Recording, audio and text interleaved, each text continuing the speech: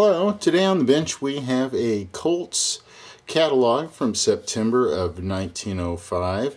Now I'm going to go ahead and go through this, and it'll probably take two parts again, just like the catalog from 1890, but you can see some other interesting models in this brochure that weren't in the 1890 catalog. Of course, we have the automatics that Colt acquired the patent from Browning in 1896, so we can see what all they've developed in that time from 1896 to 1905. This brochure starts out with the revolver lineup that was current at the time. So here we have the first page. Then we get into a little bit of a look at what the armory looks like at that point in time. The guarantee, exchanges, just some of the stuff that the warranties and so forth. Finish, ammunition, solid frame, orders, postage, and registry. And you can see how incredibly cheap the postage was at that point in time. And then as we move on, some really cool illustrations that shows the automatic ejection, or a simultaneous ejection, I should say. And then here's the contents, of course, of what we have in this brochure. And as we move on, we'll come to the new service double action revolver. Now, one of the things we'll notice in this reproduction printing of this 1905 catalog, there are no prices in this, although it is very close to what the original was like. And here you can see the new Army and the new Navy, what they offered here. And being as how this is filmed in HD, one of my viewers on the last video pointed out that how well this looks on a large screen. You can actually read what is printed on these pages, so I won't bore you with reading these to you, but we'll just kind of thumb through here and you can see what all was in this catalog. Now here we have the Marine Corps model, the double action revolver, and the officer's model target double action revolver. Then here on page 14 we have the police positive double action revolver, and here we have the police positive target double action revolver, and you can see the difference in the length of the barrels on those. And then here we go to the police positive double action revolver and a pocket positive double action revolver here on page 17. And as we continue on, we have the double action revolver here, a 38 caliber without ejector, and this one is with ejector.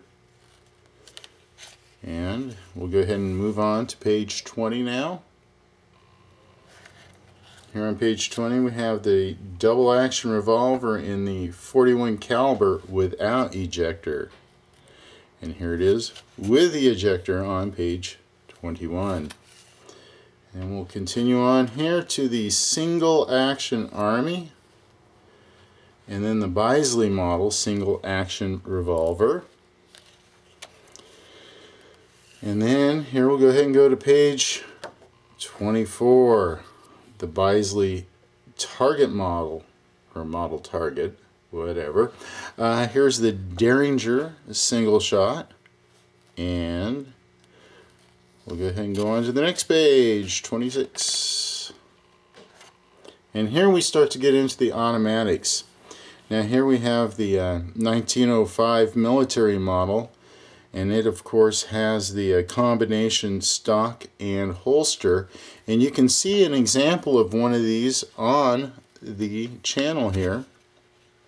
I have done a video on one of these a few months ago, and quite an interesting piece. And here it is, the 1905 without. Now there was just about 6,600 of these 1905s made, so quite a rare pistol. And of course you can see the grip angle here being almost perpendicular. Kind of an awkward hand position for that. And then we have the 1902 military model over here, which had a lot of the improvements that were recommended on the 1900 from the military as they took in field trial with these pistols. And here we'll go ahead and go on to the next page. And here we have the sporting model, which of course is basically Colt using up all the parts for the model 1900 that was the original with the sight safety.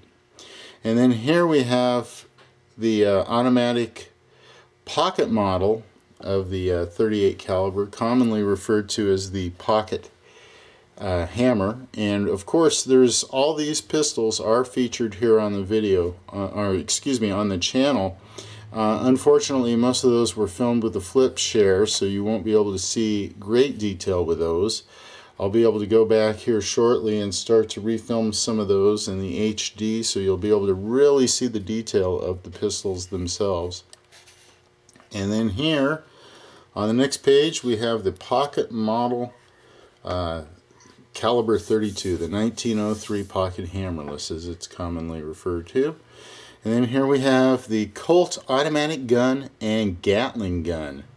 And here you can order them in two different calibers, 30 cal or 7mm. And go ahead and take a look here. Here's the Colt automatic gun, and there is one of these in the 1914 version that is featured on this channel. And also we have a Gatling gun here on the other page. Page 33, 800 shots per minute, 400 shots per minute. Pretty cool. And then here we'll go ahead and move over, and here we can start to see the component parts of all these pistols and the prices and what you would need to order if you had to get some replacement parts. Proper names. And as we go to the back of this book, that's pretty much what this book is going to end with, is just component parts, exploded views of the pistols, so you can know everything that your pistol, all the names of all the parts. And here the pocket model